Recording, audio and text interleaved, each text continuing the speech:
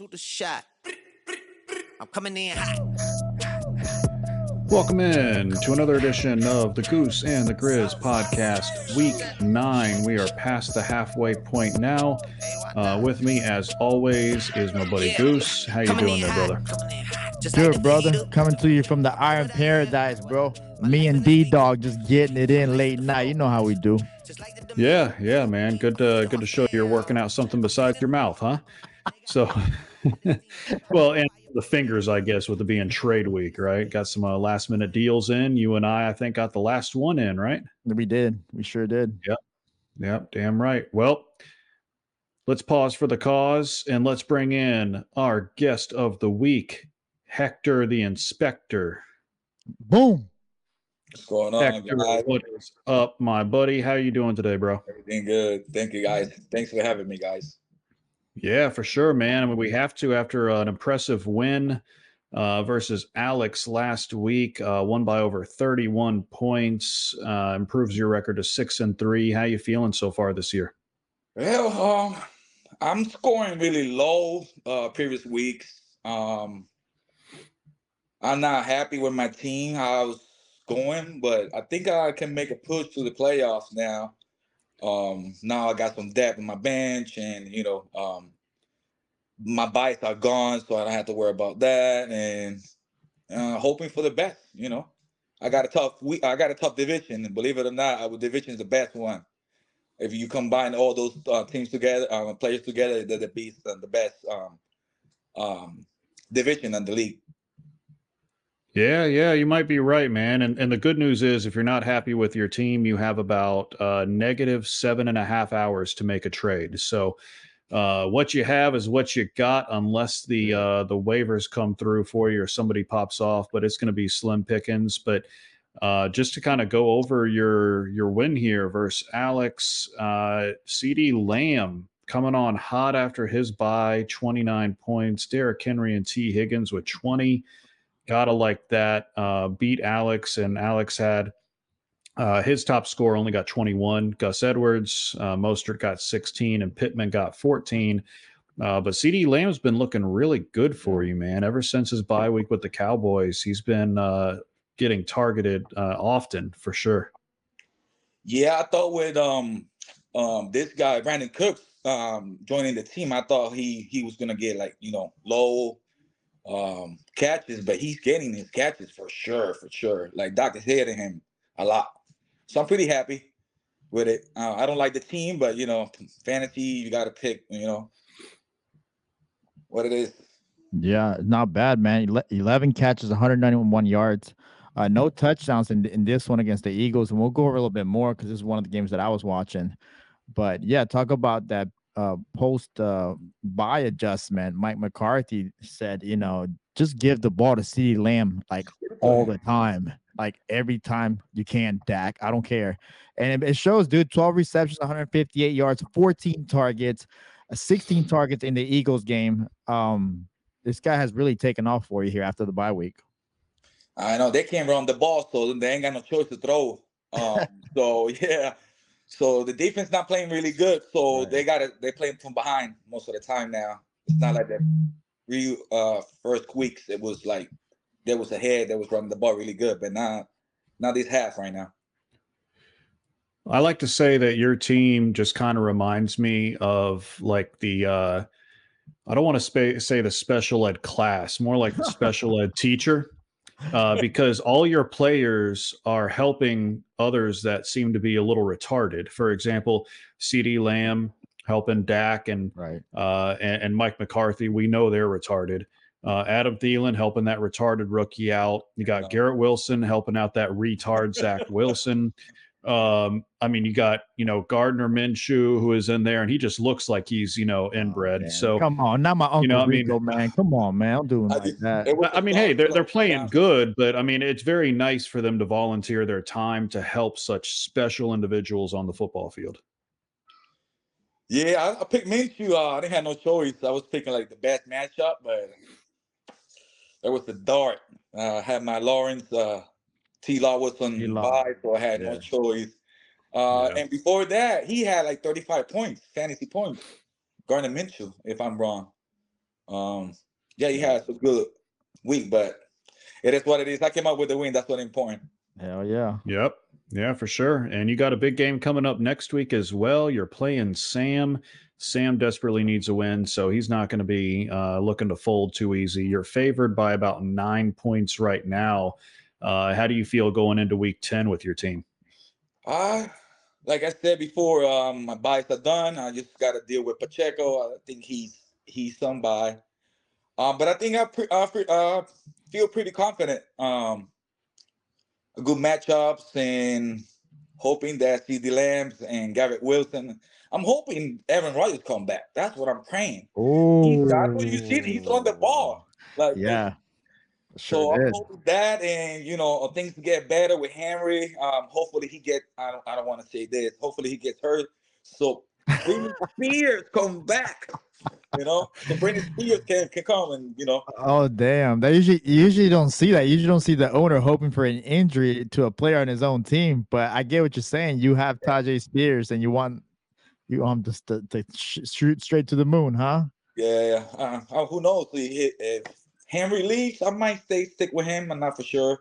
Yeah. Let's see how Wilson and Rodgers does, but let's see. I wouldn't wish Henry away too quick though now, because it looks like you're pointing towards the playoffs, and the playoff schedule for Derrick Henry includes 2 games versus the Houston Texans, which if you know anything about Derrick Henry, he loves destroying the Houston He Texans. hates So that team. I'm telling you, man. I mean, you might want him to, nick something and not play. Tajay Spears is a hot name. He's doing good. Don't get me wrong, but that team, when it flows through Derrick Henry, and I think Will Levis has given him a little bit of a spark.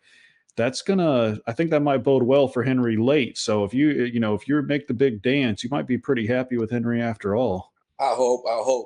This is my first time drafting Henry, and it's not been good, but it's steady at the same time. He's doing it right. No, Very true, man. Well, good luck to you on that for sure. And we want to get your thoughts on some other things here too. Goose alluded to it. The Eagles and the Cowboys. The Eagles held on despite CD. Even at the end, CD was the target, got the ball at the 1-yard line, but couldn't get into the end zone to win it. Did you happen to watch much of this game? And if so, what were your thoughts on it, brother? I did. Actually, they should have went for the field goal when they did the turnover. And they should have went for the field goal, and the second one another field goal, they would have won the game. And they were right there. Bad calls, bad decision by the coaching staff. But Dallas should have won that. Who's the coach for the Cowboys again? Who was the coach for them? Fucking McCarthy, man. Yeah, exactly. Yeah, his name is literally. I think his name is actually fucking McCarthy. He just goes by Mike to keep it PC. I think they would have won the game. They would have gone for the field goal, and then less than 40 seconds, they were back in the 20 yards. And CD Lamb, that last catch, it was kind of close. I was like, yeah, on third down. Yeah, I saw that. So it was what was it? It was 3rd and 26. They had a penalty. Yeah. We had 3 seconds left. Yeah, I'll pull it up. So this is the second down. This is your typical Dak Prescott missing the receivers in the corners. And here they go. 5 seconds left. And, here he is just dancing, hits Lamb. Ooh. See, that is a problem right there with play design, because obviously they're going to be guarding the end zone, so they're going to have people deep. So if you're going to throw early and hope you get in, what you need is another crosser underneath, have your running back trail so that he might be able to do that hook and ladder and throw it to him, get into the end zone after that. But Mike McCarthy doesn't think that far. Mike McCarthy is thinking of his next cheeseburger. So that's about it. Yeah, they should have won that game. They should have taken the field goal. Don't go for it. You still got 2 minutes on the clock. You got players to go down there quick, like CD Lamb, and they got Brandon Cooks. He's out there, so they could have won it, but it is coaching. Yeah. So we'll see, and then that may pop up again. So that drops the Cowboys to 5-3, and I picked them to win this one. I didn't really paid attention that it was an away game, so they didn't. You're not an advantage when you're playing away, especially the Eagles. Super Bowl favorites, but the Eagles were trying to give this game away with those DeAndre Swift fumbles. So kudos to the Eagles for closing this game out. Mike McCarthy blunder. Will this pop up again in the playoffs, or or if they get that far? Probably. Will Mike McCarthy get fired? Probably not. Nah. No, because that would be a good decision, and the Cowboys don't do those. So the other game we wanted to bring up to you happened all the way in Germany. I was trying to work on my German my German accent, but it's just not there. So whatever. But Chiefs and the Dolphins. Chiefs got the 1 touchdown win. Chiefs didn't score in the second half after that fumble return, and the Dolphins couldn't make up the points. So what was your takeaway from this game, Hector? What did you think? Well, believe it or not, that Miami defense played really good. I think they almost scored. They scored, I believe, and they was doing pretty good. It just Miami cannot win with a good team. They got talent to beat a 500 up team, but they can't. And they got to get to the hump because after players are coming, they got to beat those top teams like Bills, Bengals, Baltimore. Yeah. Even the T-Law and them, the Jaguars, they're up there. I like that team to the end. Yeah, you just made a good point. You're right. The Miami has had a really good season. They're 6-2, but boy, had they spanked on the bad teams, and they have definitely struggled against the good teams. I wanna highlight this sequence of events here, and then Jordan, you can comment on this. So this is the 1st and 10 in that fourth quarter. These are the last 4 plays of that game. And here we have Raheem Mostert just plowing through that really good Kansas City. I warned y'all about that defense. It's no secret now through these defenders. And then here he is again, just boom, take it away. I don't know about you guys. I think we should run that play again. It seems to be working pretty well. So here we are at 3rd and 10. What do we call? And Cedric was open on that, wide open. So here's the 4th down. This is the controversial play right here, right? This is to tie the game, maybe go to overtime, and there it is. I was surprised by the throw before that play. That throw, I don't know what he had manual on his border. That throw was horrible. Germany must it looked like me throwing with my left hand, bro. Yeah. Instead of Tua, I was surprised just because, if there's one thing I would say about Tua, it's that even though he has some shortcomings with arm strength and things like that, he normally is pretty smart. He's pretty situationally aware, and you don't normally see mistakes from him from a mind standpoint that late in the game. But that throw was so off, it almost made me wonder if there was a problem with the read or just a problem with his footwork. I don't know what it was. Things the German win, maybe, I don't know. Yeah, everybody in the stadium on the in the end zone farted at the same time. That was probably it. Those beer cheese farts can really be a problem. Hey, we can't use those excuses come playoff time now. Yeah, excuses are all fans have on times like that, bro. Damn. Oh yeah, and I'll segue that into the player that I was watching, Tyreek Hill. I was surprised. There's he was 8 catches on 10 targets, 62 yards, no touchdowns. Not a big game. Chiefs kept him in check, and if any team was going to know how to keep him in check, it'd be the team that he used to play for, right? But I would have thought that he would have gone off a little more. Thought he would have been a little more motivated, but I did read something that was interesting that the Chiefs pushed for this game to be in Germany because they didn't want the home crowd to boo Tyreek. And we all know what might happen if he gets, motivated a little bit more to run by some people. So kept a little quiet in this game. I was surprised. I thought he might turn up. I think they would not boo because he was traded. He's not. It's not like he got out of there. He got traded. So they might giving a stand ovation, I believe. I think they would not boo him because they had great moments with Tyreek Hill, man.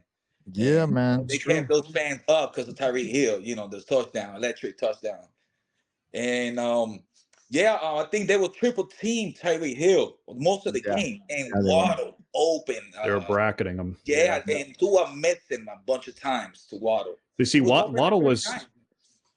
but Waddle was playing the hokey pokey all game, though.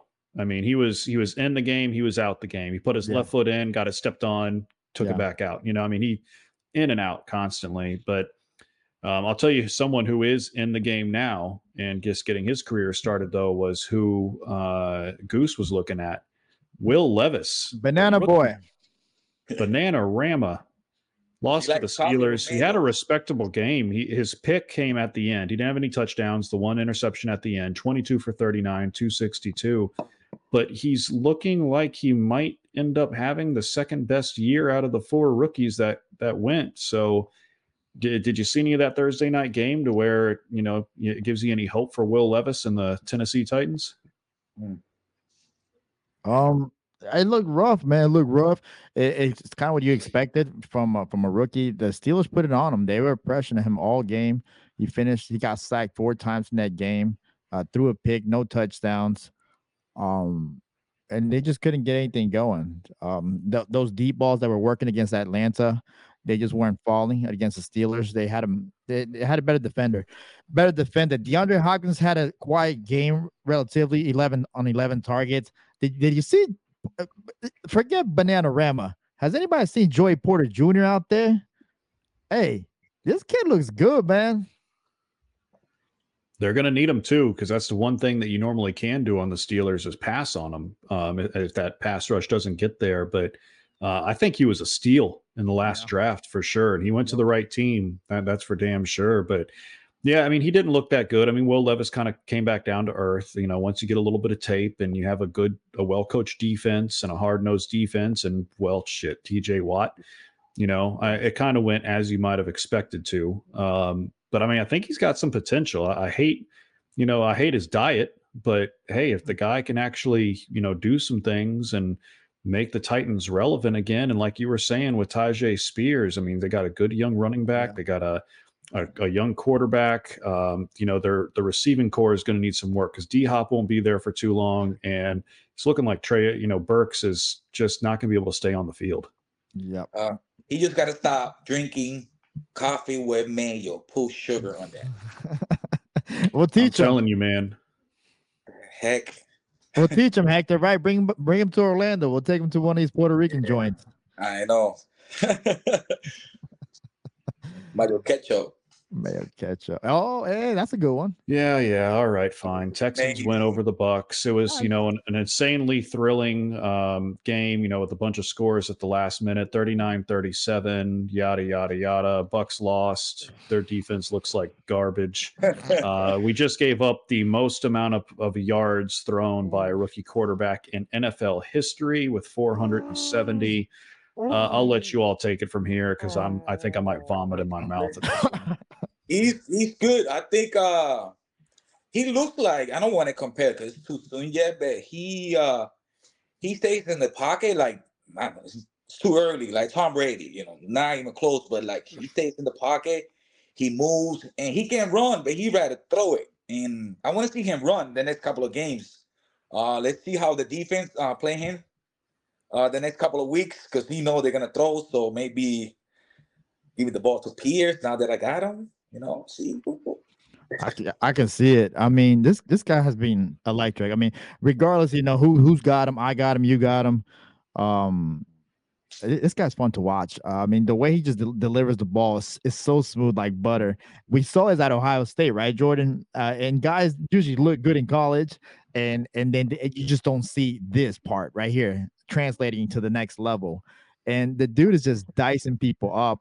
He's going through his reads. He's looking like a pro. And I mean, he picked the right team to dice up because five touchdowns, almost 500 yards. I mean, have we ever seen this before from a rookie quarterback? I don't know. Deshaun Watson looked great his rookie year until he got hurt. Yeah. Well, Ohio State, he had great receiving core. He had JSN. He was throwing to Wilson. He was throwing to Chris Olave. So it's not new for him, right, to throw the ball out there like that. He had good receivers. Now with Tank Dale, and the Brown guy, Brown, and then Nico Schultz. Yeah, those guys gonna eat now like a lot. But to me, none of those guys are like alpha wide receivers. Even Tank Dell, he came out of Houston, and I remember watching him. Play against, in our conference. The dude was electric. I mean, don't get me wrong. but we haven't seen this either from a receiver that small, just cooking people up in that secondary. This is impressive not only for CJ Stroud but Tank Dell. What we said, Tank Dell though, right? Hell, duh. Yeah, I watched him a lot in college, so I got in almost on my league except the one in this one. Yeah. Carlos, obviously, I was drafting before Carlos, so that was not good. He picked some good players, by the way, that Yes, I he was did. thinking to get, and now he's doing really good now. But yeah, Tandell, I was watching him and a few others. I didn't get none of them. Yeah, CJ Stroud, man, what I think is most promising for him, because there's always most rookies have a hard first season, Right. and he hasn't been perfect, but normally when you have a rookie that has everything lined up against them, it looks like everything's lined up against them. Trevor Lawrence, his first year with Urban Meyer, just did not look good. But then what I think is amazing about this is he has no run game. Right. He's got no alpha wide receivers, like you said. His Right. offensive line has been injured all year. Yeah. The defense is improving, but still not making enough stops to where, he's not having to win them games. He's put in that position and he's overcoming it. That is the sign of a generational type of QB. And I'm not saying that he's definitely going to be, but Houston has if they don't ruin this, and I don't think they will, they seem to be a little better managed right now. They have the makings of a contender, especially in that division. It's not like it's the toughest division where you have to beat Patrick Mahomes twice a year, Mm-hmm. Yeah, agreed. Anything else? I don't think so. So this time, for real, without me trying to avoid my Bucks and that horrible loss, Hector, we appreciate you coming on, brother. Great win over Alex. I appreciate that, him being in my division and me taking an L this week. Good luck with your game versus Sam, and happy week 10. Good luck, guys. The rest of the year. Thanks, man. Thanks, brother.